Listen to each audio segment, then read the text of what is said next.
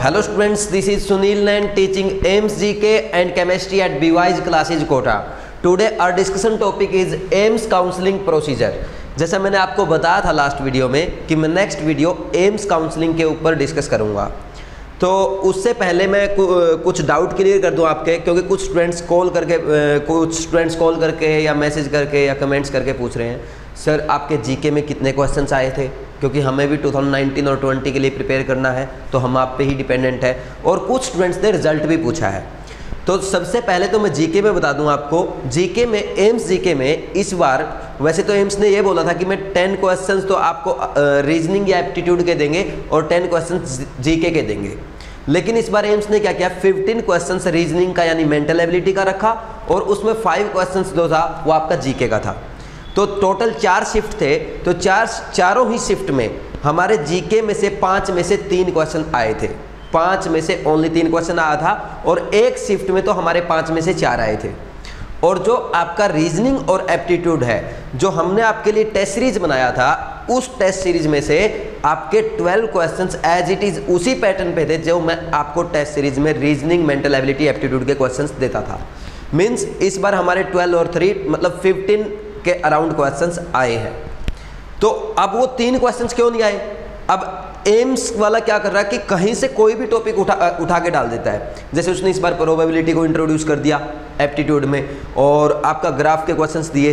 तो अब ये तो नहीं है ना कि हम सब कुछ कवर कर सकते हैं, लेकिन फिर भी मैंने मैक्सिमम कवर करने की कोशिश की। जैसे कुछ स्टूडेंट्स ने बोला सर आप स्टेटमेंट वाले क्वेश्चंस क्यों डाल रहे हो, तो आए ना इस बार 2 क्वेश्चन, नहीं तो आप बोलते कि आपने स्टेटमेंट वाले नहीं डाले। हमने स्टेटमेंट वाले क्वेश्चंस कम डाले थे, लेकिन हमें लगा कि आ सकता है, इसलिए हमने उसमें वो स्टेटमेंट वाले क्वेश्चंस रखे। तो आगे भी इसी तरह काम करते रहेंगे और आपकी एक्सपेक्टेशंस पे अच्छा काम करेंगे। अब बात आती है रिजल्ट की। जीके में तो काफ़ी स्टूडेंट्स ने बहुत अच्छा स्कोर किया है। जैसे एक स्टूडेंट ने बताया था उसकी 100 परसेंटाइल है जीके में, और कुछ स्टूडेंट्स की 99 परसेंटाइल है और 98 परसेंटाइल भी है, थोड़ा इससे कम भी है, क्योंकि इस बार सबसे टफ जो था AIIMS में वो जीके सेक्शन ही था। जीके सेक्शन इस बार का सबसे टफ रहा, फिर भी हमने काफ़ी अच्छा स्कोर कर लिया और काफ़ी सारे स्टूडेंट्स के फ़ोन भी आए। जैसे कुछ स्टूडेंट्स ने मेरे को बताया कि जैसे हमारी रैंक जो थी 100 के बाहर मिली है, मतलब टॉप 100 में अभी तक किसी ने रैंक नहीं बताया। जैसे 946 बताया था एक ने, कुछ ने क्या बताया, लेकिन कोई भी स्टूडेंट्स अभी तक ऐसा नहीं आया जिसने मुझे ये बताया कि सर मैं आपसे जीके का टेस्ट सीरीज मैंने लिया था या केमिस्ट्री का टेस्ट सीरीज लिया था और मेरी टॉप 100 में रैंक है। अगर आपकी किसी की और भी अच्छी रैंक है तो आप मेरे साथ ज़रूर शेयर करें, ताकि मुझे पता लगना चाहिए कि हम कहाँ तक और क्या अचीव कर पा रहे हैं। क्योंकि लास्ट ईयर क्या था कि हमारे पास टोटल 200 स्टूडेंट्स थे, तो इसलिए मैंने सभी के मैक्सिमम के रोल नंबर मेरे पास थे, तो सबका रिजल्ट मैंने चेक कर लिया था। इस बार हमारे पास 2000 स्टूडेंट्स थे, आपने सपोर्ट किया, अप्रिशिएट किया, इसलिए हमारे पास इस बार 10 गुना ज़्यादा स्टूडेंट्स थे। और मैं मतलब काम में बिजी होने की वजह से सबके रोल नंबर नहीं ले पाया, तो इसलिए मैंने किसी का भी नहीं लिया। तो मुझे लगा कि सबके नहीं ले पाएंगे, तो चलो बच्चे अपने आप बता देंगे। लेकिन जिनका अच्छा रिजल्ट आया अभी तक उन्होंने मेरे साथ शेयर नहीं किया है। अगर आपका अच्छा रिजल्ट आया है तो आप ज़रूर शेयर करें, क्योंकि मेरे पास रोल नंबर नहीं थे तो मैं तो नहीं देख पाया। तो प्लीज़ आप एक बार ज़रूर शेयर करें, ठीक है। तो उसके लिए भी मैं आपके लिए एक नया कॉन्सेप्ट लेके आया हूँ, जो मैं नेक्स्ट वीडियो में डिस्कस करूँगा। जिनकी अच्छी रैंक है या नीट में जिनके अच्छे मार्क्स हैं, वो नेक्स्ट वीडियो में डिस्कस करेंगे। अब अपने टॉपिक पे आते हैं। सबसे पहली बात है AIIMS काउंसलिंग प्रोसीजर।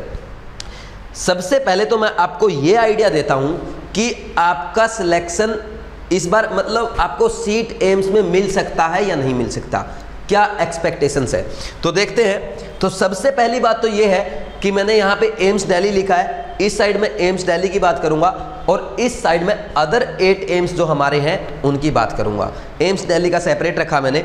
तो सबसे पहले AIIMS दिल्ली की बात करते हैं। यहाँ पे जो ये दिया है इस लाइन में, मैंने इस कॉलम में आपको मैंने दिया है 2017 का डेटा, कि 2017 में किस रैंक वाले को, लास्ट रैंक जो थी, तो किस रैंक तक AIIMS दिल्ली मिला था। कैटेगरी वाइज मैंने डिवाइड कर दिया इसको, और इस साइड मैंने एक्सपेक्टेड बोला है कि एक्सपेक्टेड किसको मिल सकता है। तो देखो सबसे पहले जनरल कैटेगरी की बात करते हैं। लास्ट ईयर 52 रैंक तक गया था AIIMS दिल्ली का। वैसे नॉर्मली 50 तक जाता है, लेकिन 2 सीट हो सकता है खाली हो गई हो किसी वजह से, या जैसे एक स्टूडेंट ने तो भुवनेश्वर ले लिया था और एक का मुझे पता नहीं है, तो इसलिए 2 सीट जनरल में आगे गया था। तो 50 AIR 52 जिसका ओपन कैटेगरी में था, तो उसको क्या मिला था, AIIMS दिल्ली मिला था। तो इस बार हम एक्सपेक्ट यही करते हैं कि 50 तक ही मिल पाएगा एम्स दिल्ली। नेक्स्ट क्या है, ओबीसी में 260 तक मिला था लास्ट ईयर, इस बार एक्सपेक्टेशन ये है कि 250 तक ही मिल पाएगा।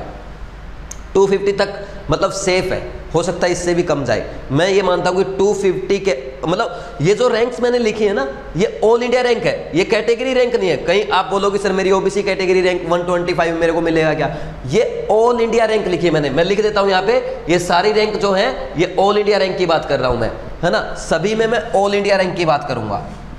तो देखो, तो 250 ऑल इंडिया रैंक अगर आपकी 250 के अंडर है, 1 to 250, तो आपको एम्स दिल्ली मिलने के चांसेस है ओबीसी कैटेगरी में।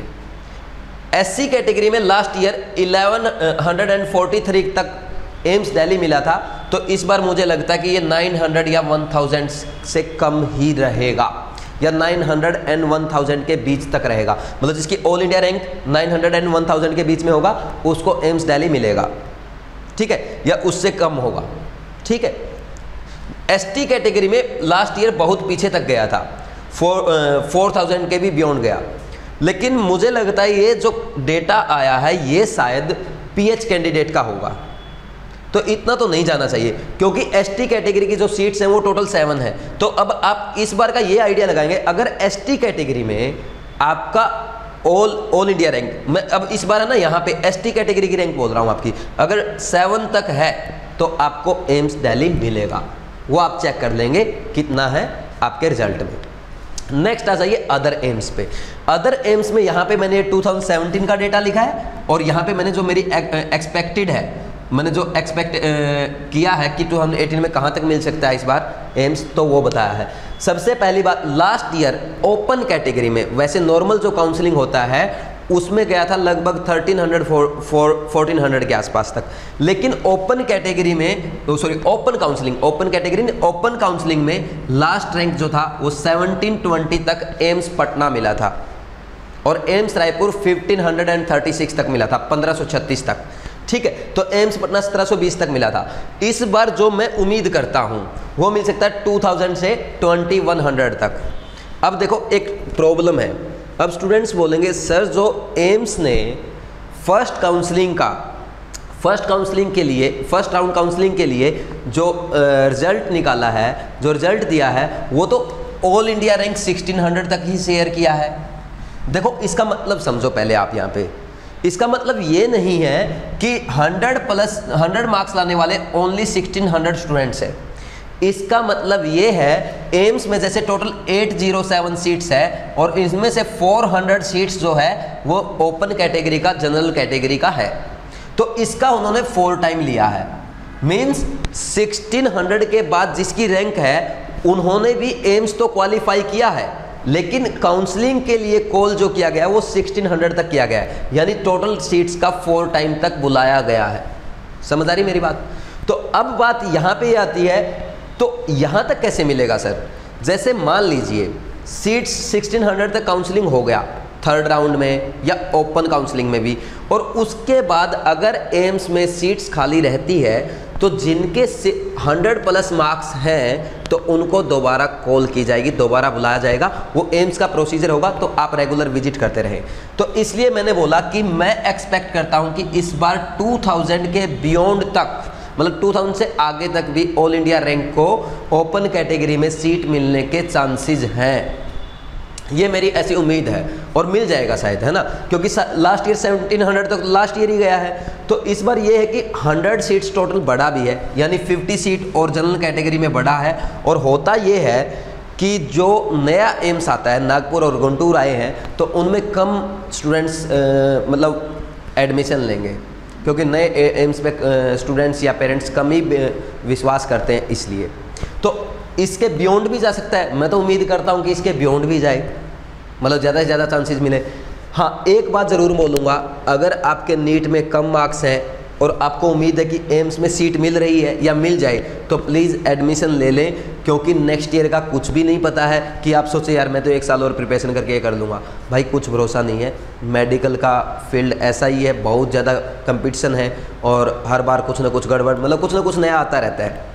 या आपके साथ भी कोई ट्रेजेडी हो जाए, आप बीमार पड़ जाएं, छोटी मोटी कोई घटना हो जाए, तो मैं नहीं चाहता कि आप रह जाएं। तो इस बार एम्स मिले तो ले लेना, चाहे नागपुर हो, चाहे गुंटूर हो, चाहे पटना हो, चाहे रायपुर हो, चाहे भुवनेश्वर, चाहे कोई भी हो, ठीक है। तो ये हो गया आपका। अब मैं अदर एम्स में जो लास्ट ईयर मिला था 2514 तक, 2514 तक आपको मिला था ओबीसी कैटेगरी में, जिसकी all India rank OBC category में 2514 था, उसको एम्स मिला था। एम्स पटना या रायपुर में से मिला था, रायपुर था शायद यहाँ पे, ठीक है। तो इस बार मैं उम्मीद करता हूँ कि ये 3000 के बियॉन्ड जा सकता है, और मेरी उम्मीद ऐसा है कि ये 3400 वाले को भी मिल सकता है, ठीक है ना, 3400 वाले को भी मिल सकता है। नेक्स्ट है एससी कैटेगरी का। एससी कैटेगरी का 16000 के बियॉन्ड गया था, तो इस बार उम्मीद है कि 20000 तक जा सकता है। सिमिलरली एसटी कैटेगरी में लास्ट ईयर अप्रोक्स 15000 तक गया था, 14906 है, यानी अप्रोक्स हम 15000 मान लेते हैं। तो इस बार मुझे उम्मीद है कि 18000 या 19000 तक जा सकता है। तो ऐसे ही आपकी सीट्स मिलेंगी एम्स में आपको, ठीक है। तो ये प्रोसीजर रहेगा। अब मैं थोड़ा सा आपको ये भी बता देता हूँ कि आपको एम्स में कॉलेजेस कैसे चूज करने चाहिए। सबसे पहले आप जो चूज करेंगे वो तो आप सबको पता ही है, एम्स दिल्ली चूज करेंगे। अब जो सेकंड ऑप्शन आता है, सेकंड ऑप्शन पे एम्स भोपाल, जोधपुर और भुवनेश्वर, तीनों एक ही कैटेगरी के हैं, मतलब तीनों का लेवल सेम है। फिर भी अगर आप बोले कि सर इन तीनों में से भी बेस्ट कौन सा चूज किया जाए, तो बेस्ट आप चूज करना चाहे तो भोपाल कर सकते हैं, या तो भोपाल में अच्छा प्रिपरेशन करवाया जाता है, मतलब ऐसा माना जाता है, स्टूडेंट्स बोलते हैं, पेरेंट्स बोलते हैं, मतलब लोग ऐसा मानते हैं। मैं तो ये मानता हूँ कि जोधपुर भी अच्छा है, भुवनेश्वर भी अच्छा है, तो वो चूज कर सकते हैं आप अपने अकॉर्डिंग। जैसे मान लीजिए साउथ इंडिया के स्टूडेंट्स हैं तो वो भुवनेश्वर चूज कर सकते हैं, नॉर्थ इंडिया के स्टूडेंट्स हैं या कोई राजस्थान से स्टूडेंट है वो अपने लिए जोधपुर चूज कर सकता है। जोधपुर का इंफ्रास्ट्रक्चर भी बहुत अच्छा है, भोपाल और भुवनेश्वर के कंपैरिजन में जोधपुर एम्स का इंफ्रास्ट्रक्चर बहुत अच्छा है, ठीक है, और भोपाल भी अच्छा है। तो मतलब आप अपने अकॉर्डिंग चूज कर सकते हैं। तो लेकिन करना यही है, सेकंड, थर्ड और फोर्थ रैंक पे भोपाल, भुवनेश्वर और जोधपुर को रखेंगे। वो अपने आप अपने अकॉर्डिंग आप सफल कर लेंगे, किसको करना है, सफल करने का काम आपका है। इसके बाद फिफ्थ नंबर पे जो आएगा आप एम्स ऋषिकेश को प्रेफरेंस देंगे। एम्स ऋषिकेश फिफ्थ नंबर पे, सिक्स्थ और सेवंथ नंबर पे रायपुर और पटना है, वो आप अपने अकॉर्डिंग कर लें, जैसा आपका मन करे, अपनी इच्छा के अनुसार। जैसे मान लीजिए बिहार वाला स्टूडेंट ये चाहता है कि मैं बिहार में ही रहना चाहता हूँ, तो वो एम्स पटना चूज कर ले, और किसी को रायपुर करना तो रायपुर कर ले। Similarly eighth and ninth number पे गुंटूर और नागपुर है, तो वो आप अपने अकॉर्डिंग वो भी चूज कर सकते हैं। तो ये रहेगा प्रोसीजर आपका चूज करने का। थोड़ा सा काउंसलिंग के बारे में और बोलता हूँ मैं। एम्स काउंसलिंग कैसे करवाना है आपका, जो students first round of counselling के लिए एलिजिबल है वो क्या करेंगे, अपनी कैंडिडेट लॉगिन आईडी वहाँ पे एम्स की साइट पे विजिट करेंगे, वहाँ पे अपना कैंडिडेट लॉगिन आईडी और पासवर्ड डालेंगे। उसके बाद आपको काउंसलिंग का ऑप्शन मिलेगा, काउंसलिंग में जाएंगे, वहाँ पे आपको क्या करना है, वहाँ पे भी आपका एक बार रजिस्ट्रेशन आईडी और पासवर्ड बनेगा, फिर उसके अकॉर्डिंग ही आपकी काउंसलिंग चलेगी। तो आपको वहाँ पे क्या करना पड़ेगा, कॉलेजेस चूज करने पड़ेंगे, जो मैंने आपको ऑर्डर बताया आप इस ऑर्डर में चूज कर लें। और आप चाहें तो कॉलेज को रिमूव कर सकते हैं, हटा भी सकते हैं, ज़रूरी नहीं कि आप 9 के 9 रखें, 8 रख सकते हैं, 7 रख सकते हैं, और एक आप उसको ना चेंज भी कर सकते हो। लेकिन एक बात का ध्यान रखना, जब आपको चेंज करना हो तो आप उसके बाद चेंज करने के बाद सेव जरूर करें, सेव बटन पे जरूर क्लिक करें, नहीं तो आपका वो सेव नहीं होगा, वो लास्ट का ही रह जाएगा, या अपने आप सेव हो जाएगा ऑटोमेटिक। जब आपका उसका जो लॉकिंग का होगा, एक लॉक टाइम रहता है ना आपके पास कि ये डेट है, जैसे 28 जून से काउंसलिंग स्टार्ट हो रहा है, उसके अकॉर्डिंग शायद 29 जून ही है, पता नहीं 30 जून है, वो देख लेना आप प्रोस्पेक्टस में, ठीक है। तो उसके अकॉर्डिंग आपको काम करना है। फर्स्ट राउंड काउंसलिंग होगा, फिर सेकंड राउंड होगा, फिर थर्ड राउंड होगा। तो थर्ड राउंड के बाद ओपन काउंसलिंग होगा। तो आप अगर आपकी रैंक बहुत पीछे है तो ओपन काउंसलिंग तक भी वेट कर सकते हैं, और तब तक के लिए पढ़ाई ज़रूर अपनी करते रहें। आप NCERT वगैरह तब तक पढ़ते रहें अच्छे से, ईमानदारी से। अगर आपका कोई और भी डाउट है तो आप एक काम कर सकते हैं, यूट्यूब पे कमेंट करके मेरे से पूछ सकते हैं। अगर आपको वीडियो अच्छा लगा, अपने फ्रेंड्स के साथ शेयर करना है, और लाइक तो आप करते ही हैं। देखो, एक काम और आप लोगों के लिए मैंने किया है, यही जो मैंने आपको बताया पूरा प्रोसीजर, ये हमारी ऐप पे भी है। कुछ स्टूडेंट्स ने लास्ट ईयर बोला सर आप BeWise क्लासेज ऐप अगर ऐप लॉन्च करें तो बहुत अच्छा होगा। तो हमने इस बार स्टूडेंट्स की वो बात मानी, जो भी अच्छी बात बोलते हैं हम आपकी मानते हैं, और ऐप की बात माना और वो ऐप भी इस बार लॉन्च कर दिया। आप क्या कर सकते हैं, सिंपल गूगल प्ले स्टोर पे जाएंगे, वहाँ पे BeWise क्लासेज लिखें तो आपको ऐप नज़र आएगा, आप ऐप डाउनलोड कर दें। ऐप में रजिस्टर करने के बाद आप वहाँ पे आपकी आईडी बन जाएगी। फिर आप ब्लॉग्स में जाके जो मैंने ये डिटेल आपको बताई है एम्स दिल्ली और अदर 8 एम्स का कंपैरिजन करके, तो वहाँ पे 9 एम्स का अलग अलग दिया गया है, जैसे 7 एम्स का 2017 का पूरा डेटा दिया गया है, और अदर इन्फॉर्मेशन जो है एम्स के बारे में और नीट काउंसलिंग के बारे में या एम्स काउंसलिंग के बारे में वो भी उसमें ब्लॉग्स में दिया गया है। तो वहाँ से भी आप हेल्प ले सकते हैं। और एक काम ज़रूर करें, आपको अगर ऐप अच्छा लगे आप रेटिंग ज़रूर दें, अपने व्यूज़ ज़रूर दें, कमेंट करके बताएं कि आपको ऐप कैसा लगा। तो ये भी आप करें, और ऐप अपने फ्रेंड्स के साथ ज़रूर शेयर करें, है ना, अपने साथियों को ज़रूर बताएं, क्योंकि इस बार क्या करेंगे, जैसे लास्ट ईयर आपकी जो चैप्टर वाइज टेस्ट सीरीज थी केमिस्ट्री का और AIIMS-GK का, वो वेबसाइट पे तो हम करवाते ही थे, इस बार वो ऐप पर भी होगा। ऐप पर ये भी ऑप्शन है आपके लिए, आप साइट के साथ साथ ऐप पे भी टेस्ट दे सकते हैं। और दूसरा सबसे खास बात ये है कि मैं उस पर ब्लॉग्स भी लिखूंगा इस बार, जैसे आपके लिए एम्स काउंसलिंग के लिए है, अभी नीट काउंसलिंग के लिए है, और किसको ड्रॉप करना लेना चाहिए या नहीं लेना चाहिए उसके बारे में भी लिखा हुआ है, और बहुत अच्छे से लिखा गया है, आपको समझ में आएगा। और सबसे खास बात ये है, जैसे आप YouTube पे मेरे से कमेंट करके पूछते हैं सर मेरा ये डाउट है, या कोई सजेशन आपका आता है, उसी टाइप से वहाँ पे एक डिस्कशन का भी ऑप्शन है। तो डिस्कशन में जाके आप अपने क्वेश्चंस पूछ सकते हैं, सजेशन दे सकते हैं, या दूसरे फ्रेंड्स की क्वेरीज भी ले सकते हैं। मतलब आप अपने दूसरे फ्रेंड्स जो हैं उनका भी आंसर दे सकते हैं, क्योंकि मैक्सिमम स्टूडेंट्स क्या है, पढ़ने वाले ही आप सब, तो आप व्हाट्सएप वगैरह यूज़ नहीं करते। तो उसका मैंने बहुत अच्छा मेथड निकाला, क्योंकि व्हाट्सएप पे टाइम वेस्ट होता है, तो उसमें साइट पे भी और ऐप में भी इस पर आप डिस्कशन कर सकते हैं। कोई भी प्रॉब्लम है आपको एम्स काउंसलिंग से लेकर या नीट काउंसलिंग हो, या आपका और जेन्युइन डाउट है, तो आप पूछ सकते हैं। और उसका सबसे बड़ा बेनिफिट ये है, आपके फ्रेंड्स भी आपकी हेल्प कर सकते हैं। मान लीजिए मुझे किसी बात का आइडिया नहीं है, क्योंकि काउंसलिंग में बहुत वाइड एरिया है ना, कि बहुत सारी चीज़ें हैं, तो हो सकता है दूसरा स्टूडेंट आपको और अच्छा सजेशन दे दे, इसलिए वहाँ पे हमने डिस्कशन का भी ऑप्शन रखा है। तो ऐप ज़रूर डाउनलोड करें, ऐप में रेटिंग ज़रूर दें, ऐप अपने फ्रेंड्स के साथ ज़रूर शेयर करें।